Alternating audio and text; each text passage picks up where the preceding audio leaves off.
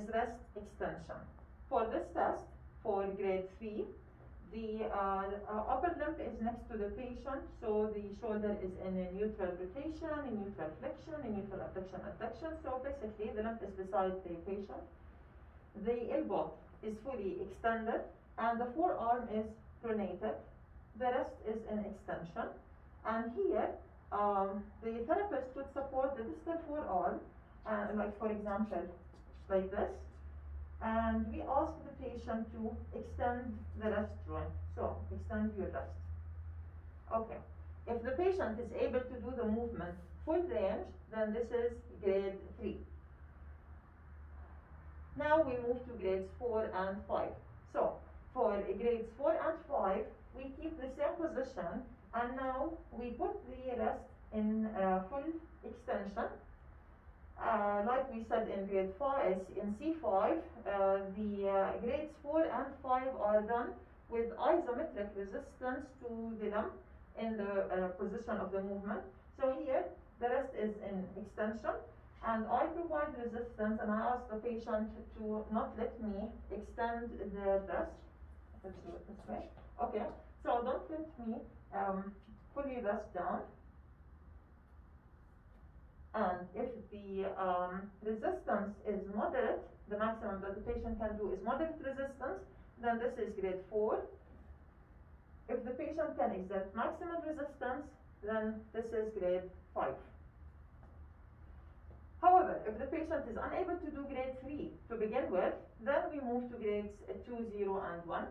And for this here, we can maintain the limb in the same position and put the forearm in a neutral pronation, supination. This way, the rest extension movement is with the gravity eliminated position. Or we could have the limb just like before across the patient's abdomen. And again, if the patient does rest extension, it is in the gravity eliminated position. So let's do this one. Okay.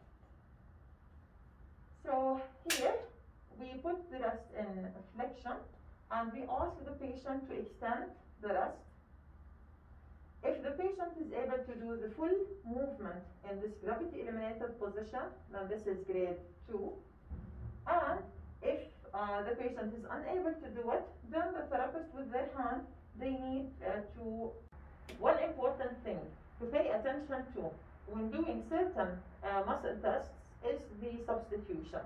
Sometimes patients are desperate to do any movement with their limb, or they don't exactly understand the movement we want them to do, and so they move another part, and it might look to the therapist, if they are not paying full attention, that the patient is accomplishing the movement.